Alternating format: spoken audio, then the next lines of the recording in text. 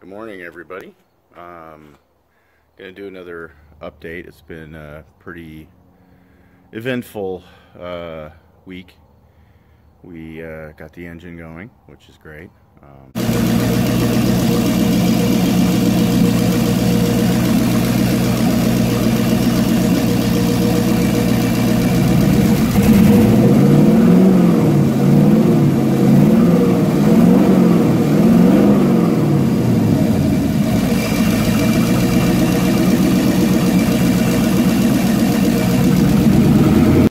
Big load off of my head.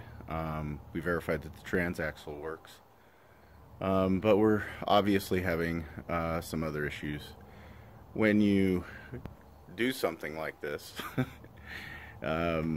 even though you do your best job in making sure all the seals are good and stuff like that, you might miss a few things, and the vehicle might leak from just about every orifice. So yeah, that's kind of what we've been chasing down.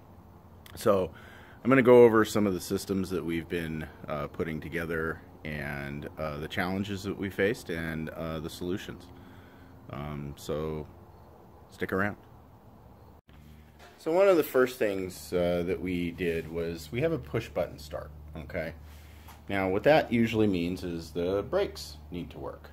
Okay, because you push on the brake and then it allows you to engage the starter, which fires the engine. Okay, so we had to get the brakes working. Now we plumbed the brake system. We got it all in with basically factory flares. I didn't have to do any flaring, but you can also see that there's a little bit of monkey business here, which will be taken care of later on by making our own length flared tubes. So I do have a flaring tool, so we'll be able to do that, and it's going to be an inverted flare, double inverted flare. We've got our master cylinder booster, vacuum booster. We've got a proportioning valve. So there's a lot of connections here, and of course when we first got it all together, I think every connector leaked. It was I looked online, and we found that some people say, it's easy, don't worry about it. Well, I find it too easy. So what did we do? Well, I saw a tip on one of the blogs, which is you, on a leaky connector, you loosen it, you kind of wiggle the tube a little bit, and then you retighten it. Don't try to just keep cranking down on it. And that actually worked. So we actually have now a brake system that doesn't leak. Now on to the other problem. And the other problem was, even after we bled the system, we got all the air bubbles out, I had a spongy pedal. And I was like, why do I still have a spongy pedal? Well, it turns out that between the booster and the master cylinder, there's a little push rod. And that little push rod has an adjuster in it. Well, unfortunately, this one came with an adjuster that was just too stinking short. And so what we had to do was we had to make our own. So I went to the bench and found the right threaded stainless steel screw. I modified the head so that it fit into the plunger on the master cylinder, and we made our own. And now we have a very nice hard brake pedal, and the brakes are working great. So tip for you, make sure you check that all of the slop is taken out by that adjuster between the master cylinder and the booster. So little tip there. Now the next thing that we ran into was something of the same ilk, which is that guy right there. So that is the slave cylinder for the clutch. Again, we had the same problem where we bled everything out, got all the bubbles out, and it still was squishy and not engaging the clutch. So I pulled the slave cylinder out and found out that the push rod was way too short. So I've ordered an adjustable push rod from Speedway. It was like 12 bucks. It was really cheap. and that should fix our squishy clutch pedal. So those are the two major things that we had to solve. Now let's talk about what we're going to be doing today. So the turbos need oil. Okay, so they're actually cooled and lubed by engine oil. So what we had to do is we had to modify, if I can get in here, it's hard to see. We had to modify that port to take a high pressure hose that then goes into a T, and those are dash 3 AN fittings, and then that delivers oil to the top of both turbos, and that went pretty well. The problem was the return line, which is down here. We had to make that because they couldn't find a really good AN fitting, so I actually made my own. So we did some welding there.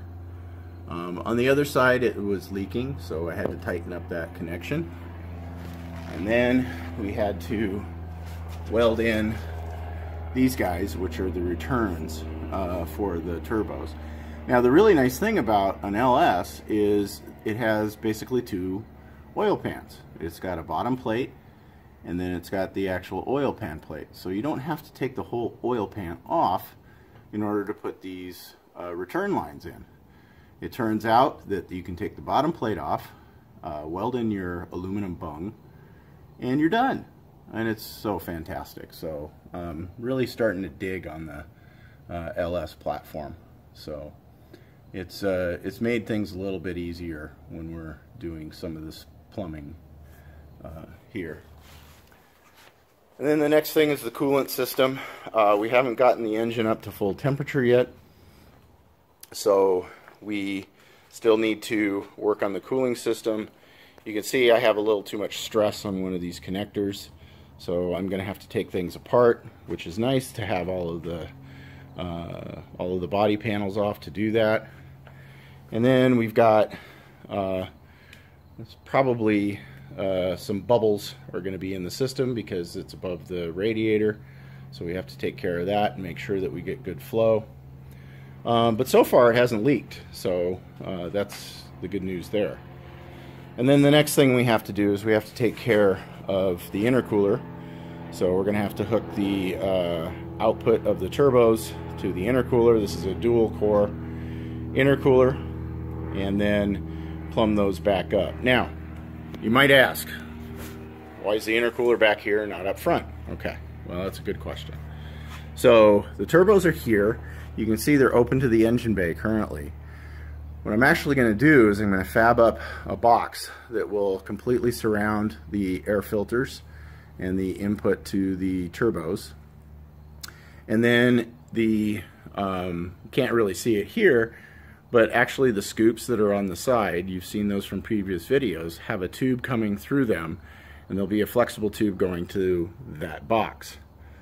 And then so all the cold air will flow through that box into the filters, and then any left over will flow right through the intercooler. So I think this is kind of an efficient way to do it. Time will tell, and we'll see if that actually bears out. But that way it isolates it from the engine heat and allows cold air to go through the intercooler. So I'm going to give it a try. Remember I said this is an experiment. And then we've got our blow-off valves here. The blow-off valves still need to be hooked up.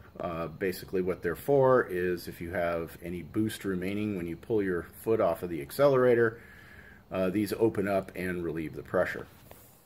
The next thing is the wastegate. We have an internal wastegate for these turbos, which is really nice. On our last 69 Mustang project, we had external wastegates, and it was a pain. There was a lot more plumbing to do and so on and so forth. But these ones are nice and easy. So when basically there's too much boost, this little actuator pushes this rod out and will open this gate and will dump some of the exhaust gases straight out the pipe and bypass the impeller inside of the turbo. For those of you who don't know how turbos work, there's basically an impeller in what they call the hot side, which is on the exhaust tubing. So the pulses of the exhaust come in from the headers over here, travel up, and then they spin an impeller in here, which then is linked to an impeller that's inside of the cold side, which is this aluminum housing. That impeller then compresses the air and then sends it to the engine, and you actually have a denser charge, and therefore you have more oxygen, so you can feed in more fuel and you get more power.